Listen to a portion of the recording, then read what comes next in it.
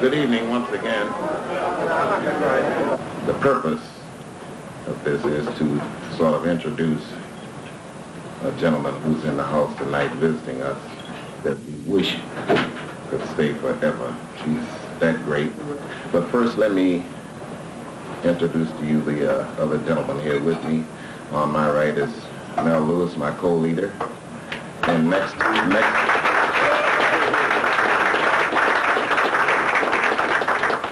to Mel is Mr. Joe Jones.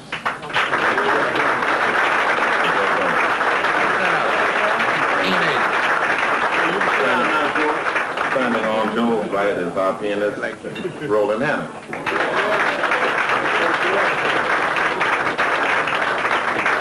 And we're all here to sort of pay tribute to the gentleman whose name I haven't mentioned yet, but as soon as I do, I'm sure you will recognize who he is and what he has meant to the music business these many years.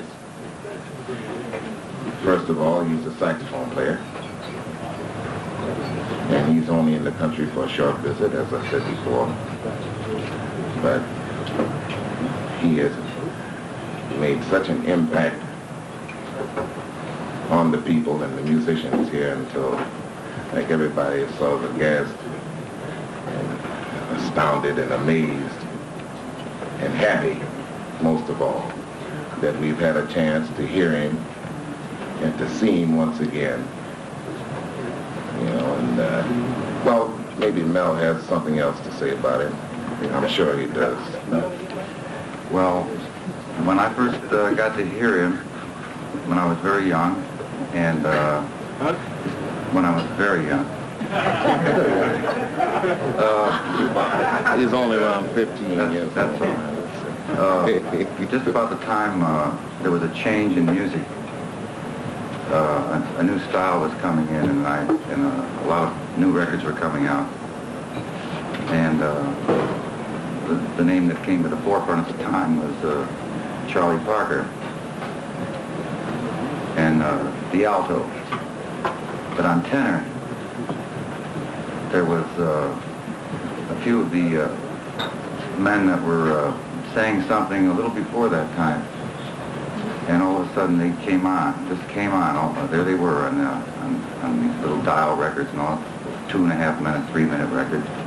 And just about the time I started to really understand what was happening and enjoying it, he left. And we were very happy that he's finally come back, even for just a short stay. But I think the man on my right has seen him a lot more often through the years on his travels. And is an older friend of his and knows much more about him. So I'm going to turn it over to him. The young man whom we're referring to, I believe I've known him longer than anybody in the room, including himself.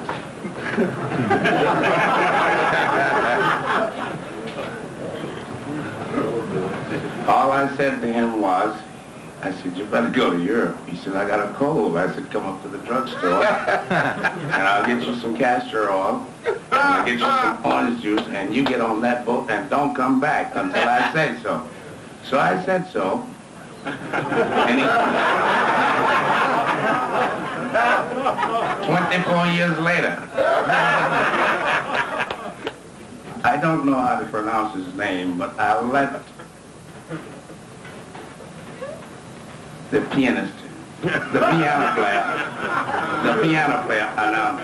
whom we have been talking about. Thank you, ladies and gentlemen. Ladies and gentlemen, we're all talking about Mr. Don Byas. Don Byas. Don Byas.